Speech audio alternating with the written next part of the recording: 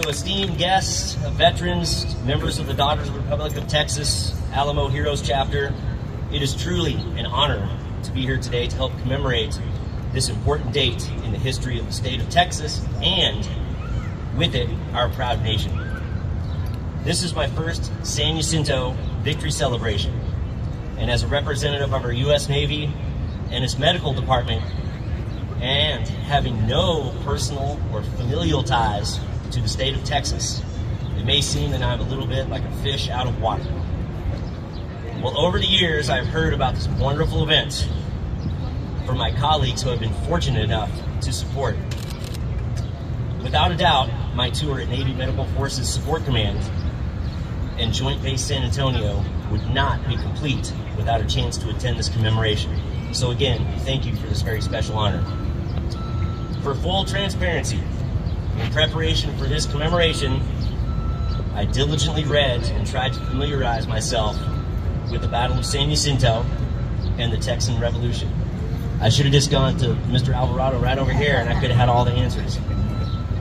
I learned that the Battle of San Jacinto, though brief, was a decisive victory in Texan independence. It secured Texas's freedom from Mexico, paving the way for western expansion and the eventual territory we defend today. As a naval officer reading through the histories and reflecting on the established narrative, I realized something was missing, namely the unsung yet crucial role of naval power in turning the tide of the war.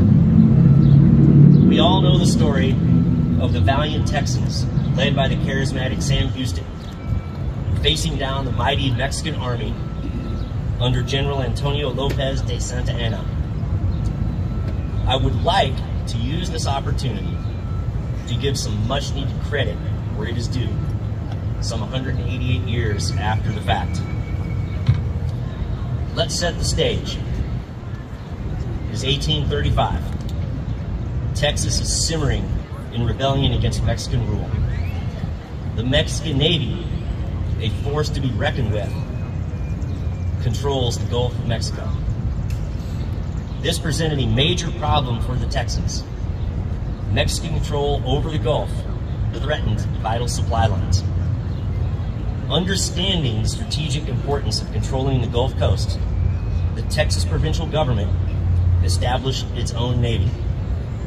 This scrappy band of converted schooners and captured Mexican vessels was born out of necessity and fueled by the courage of the daring crews. Many U.S. citizens and Navy sailors, sympathetic to the Texan cause, volunteered their skills and experience. Former U.S. Navy sailors like Charles Hawkins became leaders in the fledgling Texas Navy, shaping its strategy and tactics and playing a role in seizure of Mexican supply ships. One of the most critical yet underappreciated contributions of the Texan Navy was its role in securing the Texas coastline. Unlike the landlocked battles often depicted, the Texan Navy constantly harassed Mexican shipping lanes, disrupting vital supply lines and communication channels. Remember Sam Houston's tactical brilliance at San Jacinto?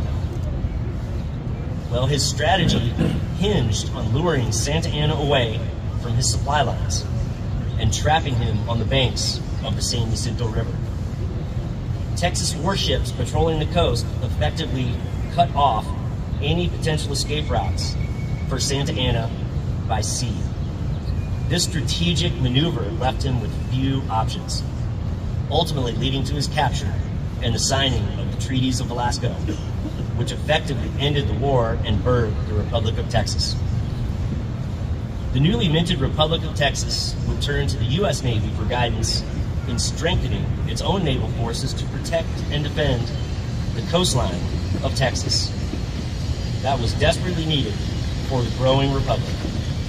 Just as the U.S. Navy modeled itself after the British Royal Navy, the Texas Navy patterned itself after the United States Navy. The Texan Navy even had medical department personnel, just like our own U.S. Navy. This early collaboration laid the groundwork for for the eventual annexation of Texas by the United States.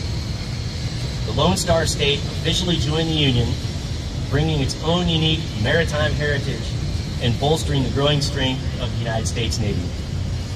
Now, the Texas victory at San Jacinto also had a unique influence on the U.S. Navy. Dr. Bruce Winders, the former Alamo Director of History, has stated that in Europe, Texas caught the eyes and imaginations of each powerful empire and noted its vast and untapped natural resources. The Texas Republic also caught the imagination of a German merchant mariner named Karl Heinrich, who, seeking out a new life for his young family, immigrated to Texas in the 1840s. He would impart many of his sea stories and his travels and adventures at sea to his grandson named Chester. Of course, we know this family best by their surname, Nimitz.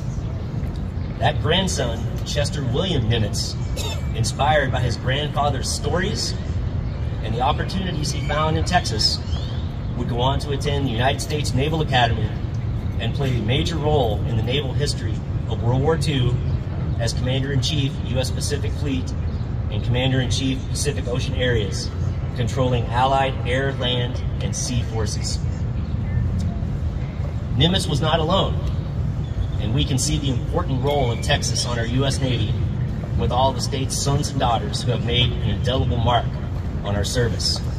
People like Mess Attendant Dory Miller of Waco, Texas, the first African American to receive the Navy Cross for his heroic exploits during the attack on Pearl Harbor.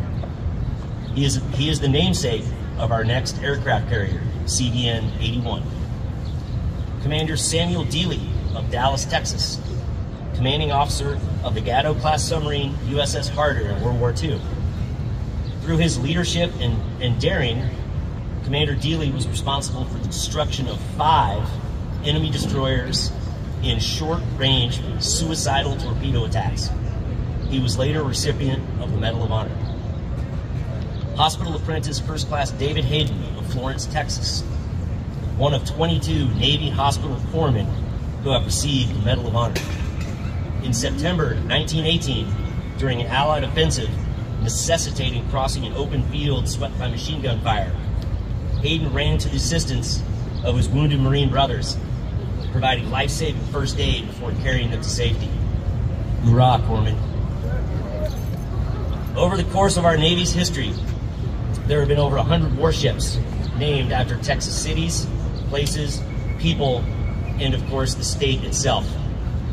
Everything from the USS Alamo to USS San Antonio to battleship USS Texas, which for many years was located adjacent to the San Jacinto Battleground Historic Site in La Porte, Texas.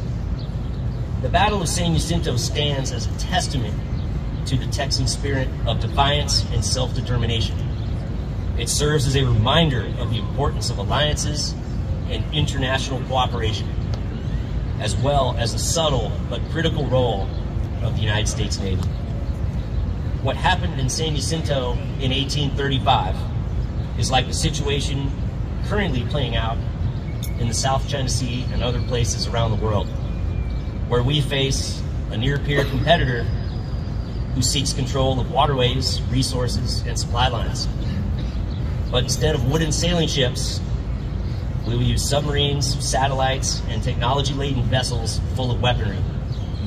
What hasn't changed is the ingenuity, grit, and determination of our sailors, just like their forebears in Texas 188 years ago. Today, the U.S. Navy sails the seas as a global symbol of freedom and security. As we look back on the momentous battle that secured Texas independence, let us remember the quiet yet significant role played by the sea services. The fight for self-determination echoes the values we uphold on the seas: courage, perseverance, and the unwavering defense of liberty. For me, Texas will always be a special part of our Navy, and the Navy will always be a part of this great state. Thank you, and may God bless all of you here today. The United States Navy, the great state of Texas, all our military brothers and sisters, and the greatest country in the world, the United States of America. Thank you very much.